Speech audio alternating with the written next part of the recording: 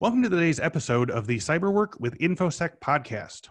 For 12 days in November, Cyberwork is releasing a new episode every single day. In these dozen episodes, we'll discuss hiring best practices, career strategies, team development, security awareness essentials, the importance of storytelling in cybersecurity, and as you'll hear today, we'll answer questions from actual cybersecurity professionals and newcomers. In episodes 4 and 5, we talked about the importance of upskilling and employee engagement and retention and building stronger security teams by training for career progression, not just immediate tasks.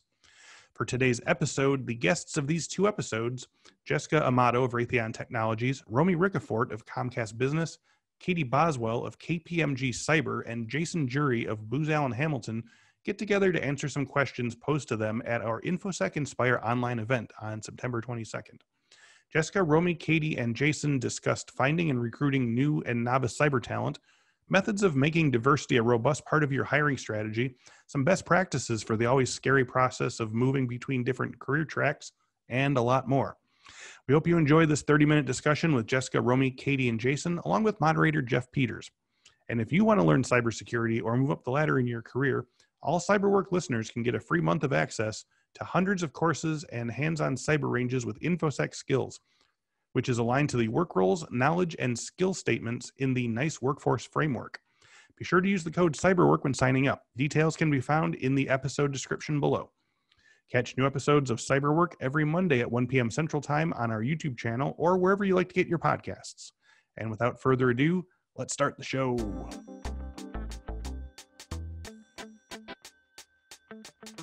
So yeah, let's jump right into it.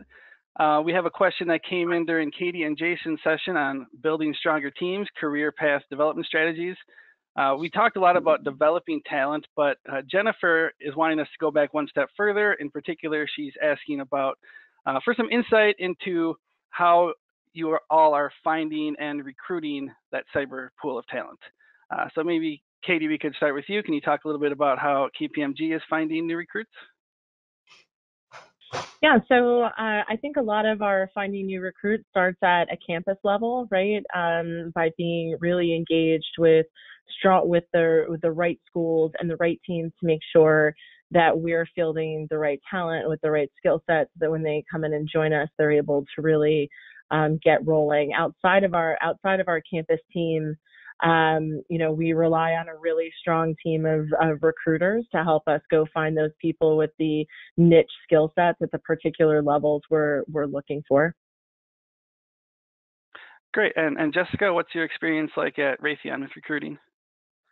So we take on several different avenues. One very similar to Katie in terms of leveraging our partnerships with our universities and such, but beyond that, we work very closely with our talent acquisition organization to make sure they understand priority and skill sets to ensure that they're sourcing the best talent. And then we look to do invitational events to get kind of wide aperture exposure for qualified candidates, as well as the section managers that align to those in those roles.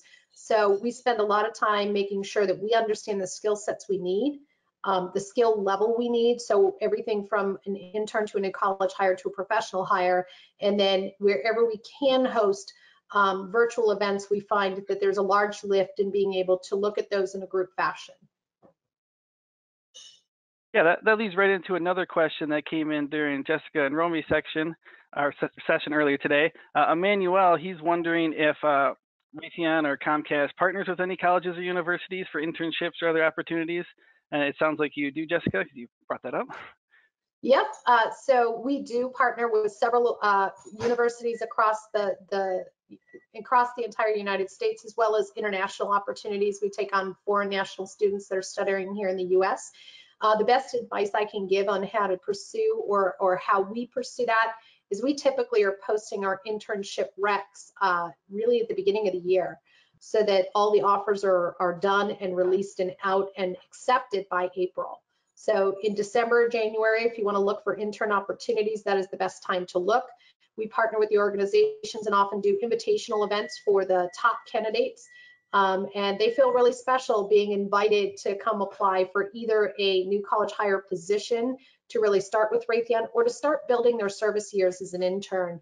early on. That's really kind of our richest pipeline. We can work on clearances and such while they're interns, so that by the time their new college hires, they're really seasoned Raytheon technology professionals. Yeah, and Romy, do you have any college recruits on your team, or any thoughts on how those are, really help with your filling your roles and engagement and retention and all that stuff? Absolutely. No, we work with our talent and acquisition teams as well with an internship program. So that way our business is multifaceted. So it's not just about me and sales engineering and people with technology.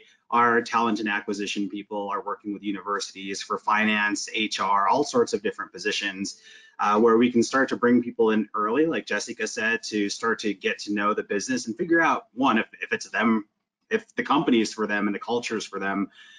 Pre-COVID, we were all fighting for the most talented people with outgoing personalities. And so I think, with these programs and having those relationships with talent and acquisition with those universities, it's really important, as Jessica said, to be out there early, because people are looking early and they want to make their decision.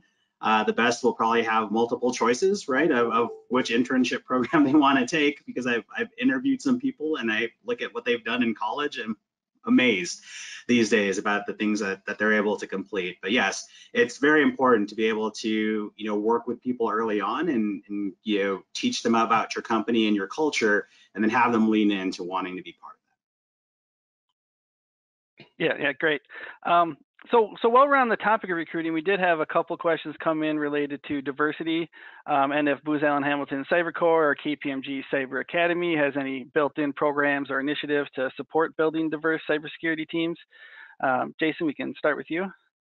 Sure. So I would say with our Cyber Corps program, we've been pretty fortunate, because without actually nominating individuals, we've had just over 50% of our participants representing minorities and around 35% representing women in cyber. And so in addition to that, we also have designated cohorts that are fully sponsored through our D&I initiatives. And that includes everything from the hiring all the way to building that cyber capacity within the firm. Great. And Katie, do you have similar programs or similar initiatives in place for your program? Yes, I don't have a specific initiative in place. I think that diversity really has to be at the heart of your organization, and it can't be something, where you're trying to, fit a, kind of horseshoe into a situation, right? So I do think that KPMG as an organization is very good at making sure that diversity is a part of everything that we do. And we definitely take that into account when we are looking, when we are working with teams, right, to determine which trainings that we're going to run. We make sure that that's a diverse group of people that we're talking with, right? So we're getting the input of a diverse group, right, that will also support our broader community. And then also when it comes down to, trainings that we might be building internally, making sure that same diversity flows into those people that are instructing our courses.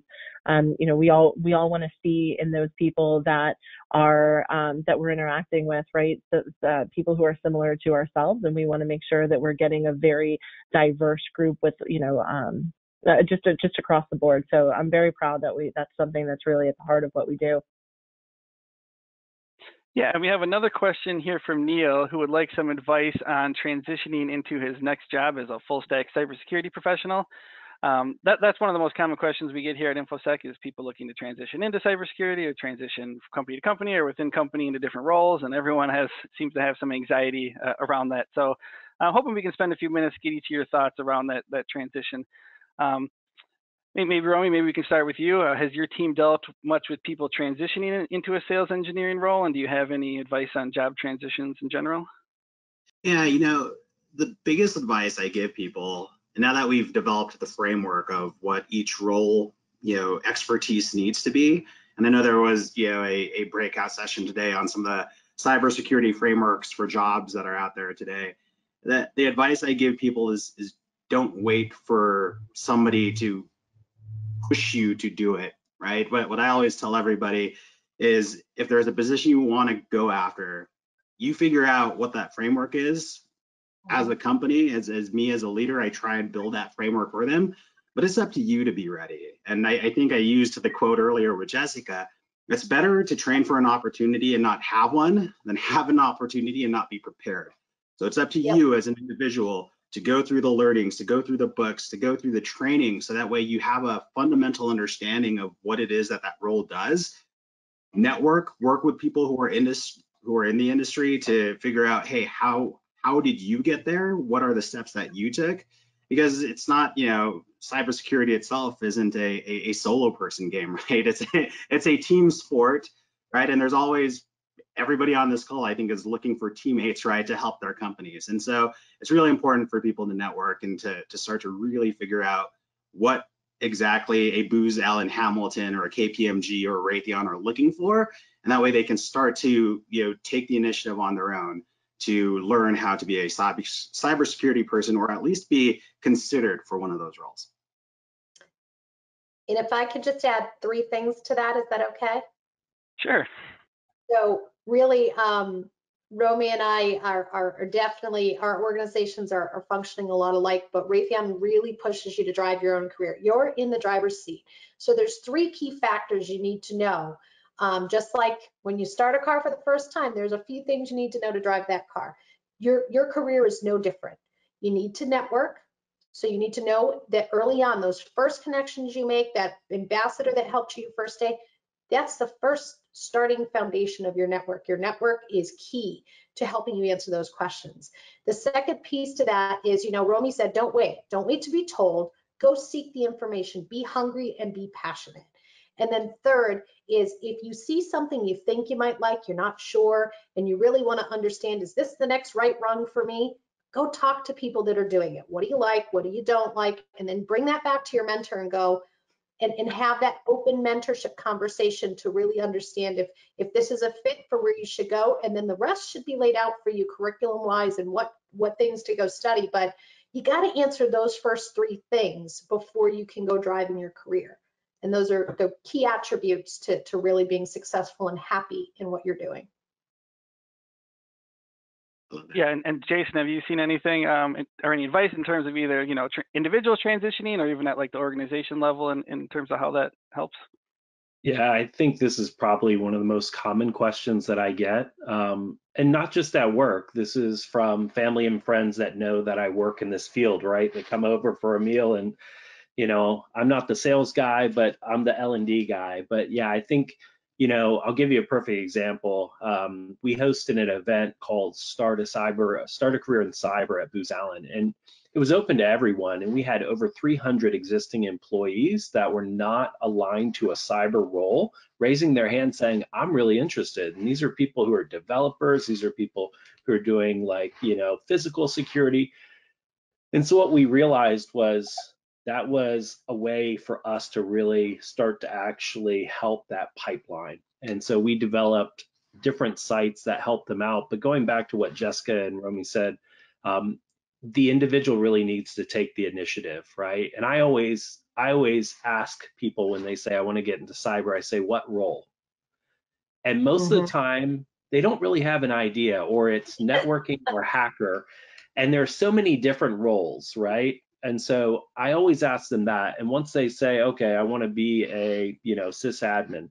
Okay, have you looked up what a day or a night in the life of a sysadmin looks like, right? And we have a lot of those videos on our internal portals, but there's a lot of that out there already. So I just always encourage you to explore, ask questions, which is part of what Jessica said with networking, and really try and answer as many questions as you can before you start knocking on doors.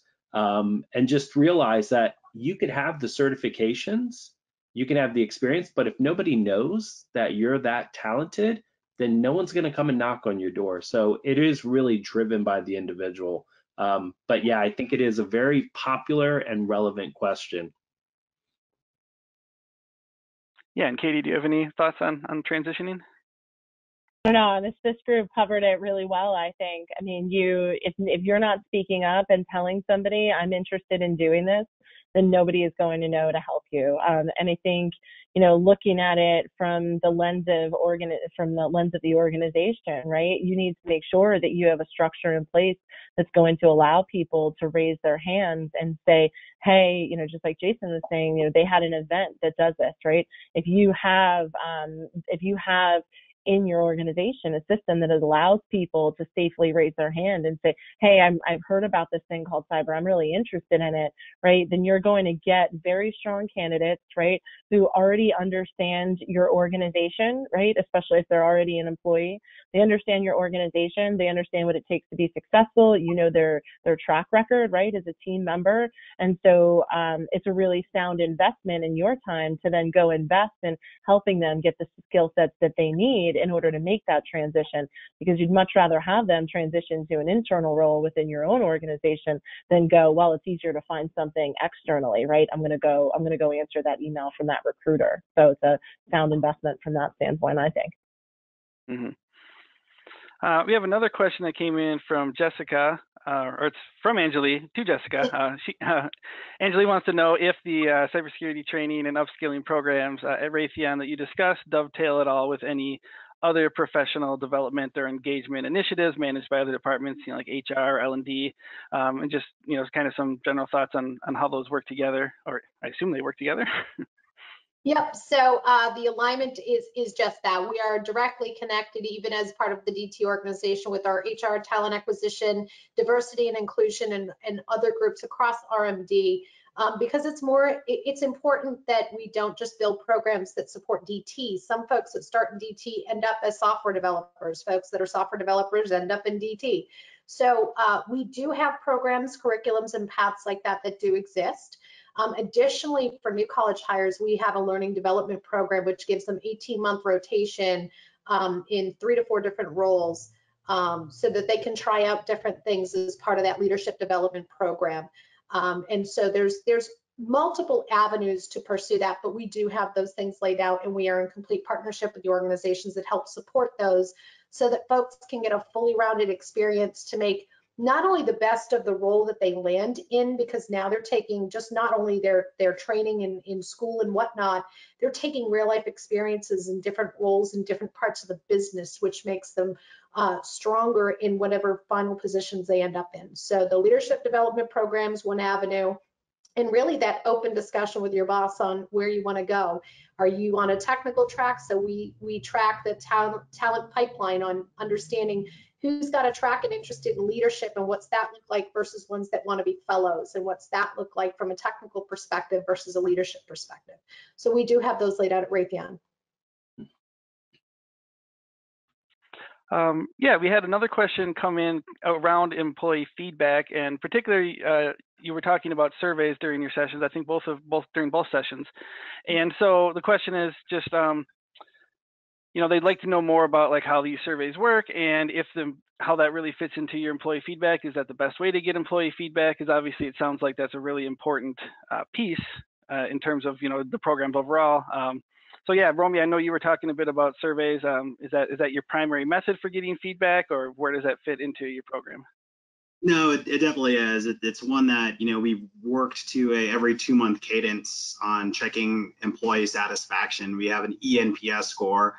And so that net promoter score is whether or not they recommend our products and services to, or would they even recommend Comcast as a place to work. And with that, though, they have the ability to provide what we call verbatims, or feedback that they'd like to give. And we look at the scoring, but the scoring usually trend lines the same depending upon the month and if there's a major change, unless you're trending downward, and then you'll have to find a way to figure out what's happening. But a lot of that comes from employee feedback, and the feedback is where we really look to make business process improvements, right? A lot of the things that the echoing that happens between the employees are things that we can improve a lot of times, right? I mean, you can't fix systems, tools, and processes quickly, but you can at least find guardrails or to make things easier for them to do their work and their job. And it's really important for us as leaders to really listen and lean in, instead of, look at them and say, hey, all right, there's a lot of complaints here. They're not really complaints. They're ways to actually improve processes for the business and make everybody, you know, a lot happier when it comes to being able to eliminate those barriers. So for us, it's important for us, you know, the happy employees have better interactions with our external customers as well. And also happier employees make better connections internally at the same time. So we need to, as leaders, make sure that we're well connected of how our employees are feeling. Great. Yeah, and Jason, do you have any advice around getting employee feedback, whether it's through surveys or other methods that you find the most useful? Yeah, I think it's a mix. We do a lot of real-time feedback. So during our sessions, we also have a social platform. So in some cases, we use Slack or Yammer. And so we're constantly seeking their feedback. It may be through a quick survey. It may be a random call from myself or one of the individuals on my team. But definitely we take all that feedback in with each cohort that we run, and then we slowly evolve and make it better and better with each and every one. So definitely feedback is very important for us. And we capture that a few different ways. We break it down by the boot camps that they've attended and also some of the other events that they attend as well, where it might be more of like a fireside chat or career advice or something like that. Yeah, and COVID and the pandemic came up during both of your guys' sessions, and we have a question that came in from Jeff. It's kind of interesting related to that. He's wondering if any of you think that the interest in IT and IT security jobs is increasing due to some people trying to get into a job that can be done remotely rather than in person. So yeah, Jessica, I know you do a lot of hiring. Do you get the sense that that's a major driver? I definitely, I have not seen a lull, let's put it that way. But also the growth in our business has also driven our seeking. So I'm looking for more people. So folks that are interested in IT and cyber roles, we do have several positions open. But I definitely do have seen a very large uptick on the cyber side of things. And I think that COVID drove some of that. I think the state of our union, our government has also driven that, and the realization of what damaging things can be done with that little bit of information, and then how do folks get their hands on it, and how do I become a defender of that? So I've definitely seen an uptick. It's probably been more in the cyberspace, but I've also seen an additional interest in learning it in folks that weren't traditionally, that didn't traditionally go to school. They maybe went and got an MBA because they didn't know. And now suddenly have an interest in IT. So I think COVID maybe drove some of that, but I think it's also the nature of our world. I mean, we hold little computers in our hands that do everything from navigate me from A to B to doing my banking to taking phone calls even still, and then also being able to check emails from school on the road. So I mean, I think all of those things have really fed into an uptick, and there certainly hasn't been a lack of growth from the need side. So not only do we have supply, but we also have demand. Yeah, and Katie, have you seen any change in terms of that supply and demand, due to the pandemic that's going on? Yeah, I think definitely the organizations that we work with at KPMG, they're looking to respond to be able to accommodate their workforces, right, and the needs that they now have. So, people who were typically able to go into an office previously to work, now they're trying to figure out ways to do their job remotely. So we definitely see an increased demand in cyber professionals to help solve these problems in a secure manner. So the demand has definitely gone up from that perspective. I don't know that I've seen that demand in positions necessarily go up. I do think though that they're more important than ever, right? That we have the right skill sets to be able to, go out and deliver the work that we have. So it's made the learning and development and being able to be agile with our learning and development programs even more important, because we can't just say, oh, you know what, since we can't have that in-person training, we're just going to put that off until the end of COVID, right? Because we don't know when that is. So it's causing us to have to be agile in conjunction with our clients and make sure that we're able to have the skill sets to deliver the work that the demand is there for. Yeah, that's interesting, Jason, what you said, because it seems like this pandemic could go on, into I know some companies have already announced like work at home, like throughout the coming year. So is that something that you're actively thinking about? if this continues to go on, how you're going to, I don't know, make any changes or do anything in response to it?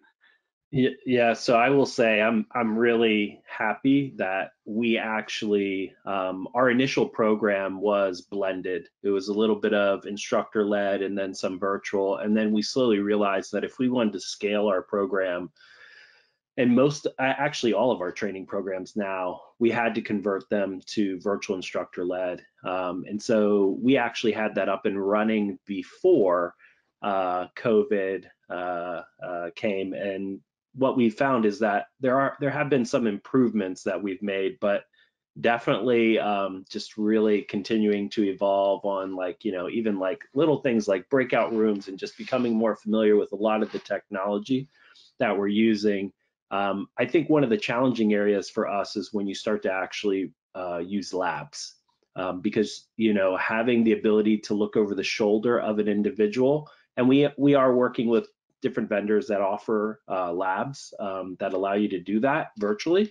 But it's just the little things that you don't really think about until you're put into that screen and you say, oh my God, how am I going to get this score? How am I going to provide this person with recommendations? And then there's other things that you have to consider too, like having a producer for your events, because it's unfair to have a facilitator doing everything, managing the chat, also teaching. So yeah, definitely we're continuing to make changes, but happy to say that we had that in place before all this hit us. Mm-hmm. Yeah, and then Romy is someone who's managing a team of engineers. Is there anything that has really changed in the terms of the day-to-day job duties or training or anything like that? Yeah, the three things we focused on, right, as we've made all the decisions since COVID started, have been our people first, and then our customers, and then third, making smart business decisions, right, to maintain, our trajectory as a business and to remain, in the fortunate position that we're in.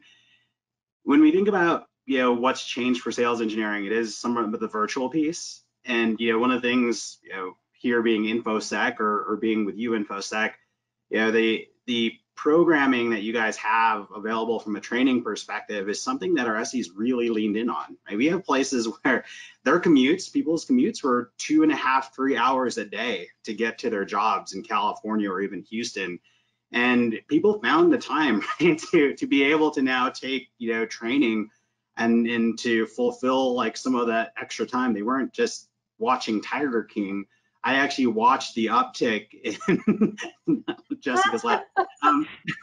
But I loved watching, right, the engagement that our employees had in knowing where we're going as a company still, leaning into Infosec and security skills training and network training.